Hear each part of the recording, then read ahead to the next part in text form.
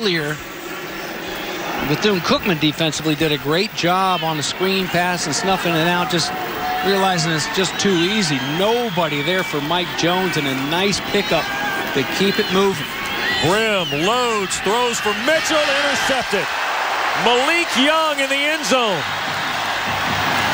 Now he brings it out. 10, Young 15, 20, out to the 24-yard line.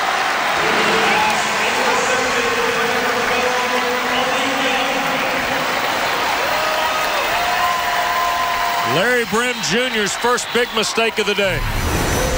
Well, they lost some guys in the secondary, West. The only quarterback that had played some for the Canes is Malik Young. How about the hands to go pluck it? And, of course, he tries to take it all the way to the other end.